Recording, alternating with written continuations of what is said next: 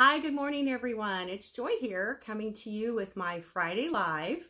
And today I wanted to talk to you a little bit about some simple tips that I wanted to pass along that can help you relieve stress during this crazy time of year, the holiday season.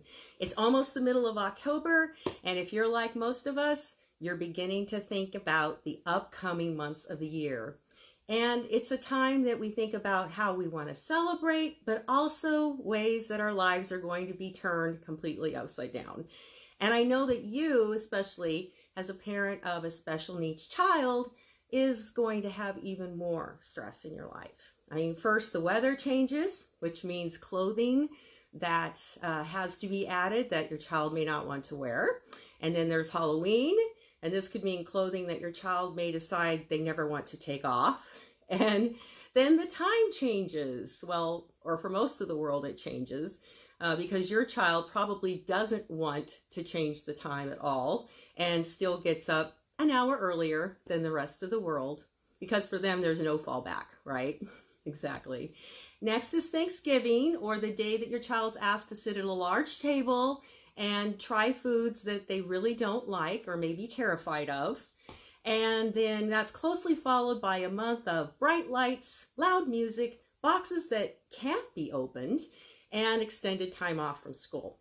So for many of you, this time of year can be anything but fun. And it's actually adding the addition of a lot of stress and anxiety, right? And when you're more anxious, guess what? Your child is too. And suddenly it's not the happiest time of year, is it? So today, I thought I would give you a few tips that I picked up from a blog that I read that's called 12 Simple Ways to Be Present, and it's by Charlie Gilkey. Because, you know, one of the greatest causes of anxiety and depression of our lives actually is it's living in the past or worrying about the future. And I want to encourage you today to spend more time being present right now, right here, letting go of worries about all the shoulds, the coulds, and the woulds, and trying to focus on your cans. So how can we do that? Well, first of all, here's some things that you can do that I want to assure you you can do to make sure that you don't miss what's happening now. They don't cost anything, and they're very simple. The first thing is just to breathe deeply. There's a breathing technique that's called combat breathing, which makes a lot of sense for where many of you are, I know. And how you do it is you breathe in and count to 4, hold the breath for 4 counts, and then breathe out for 3 to 5 counts. It's hard not to be present when you're doing this, and you can do this at any time without anyone even noticing. The second thing is drink water. It's a simple thing that we forget, and the lack of water can actually point to a lot of physical ailments that can be causing us stress that we just may not even realize are there. Also, guess what? You can't drink a glass of water without being present, or you'll miss your mouth. So it's a good thing to do. The third thing is to wiggle your toes. Seriously. Our toes are these things that usually just sit there in our shoes or on the earth. Try it right now. Scrunch up your toes, then stretch them out. You're welcome, Beth. Glad you tuned in.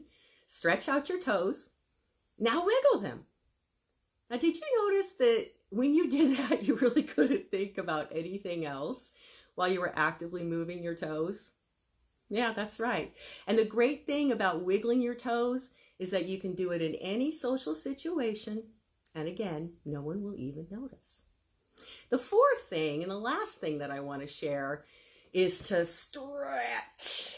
Yeah, that's right. When your body is stiff and constricted, this leads to anxiety, and it's hard to be present when you're anxious, isn't it?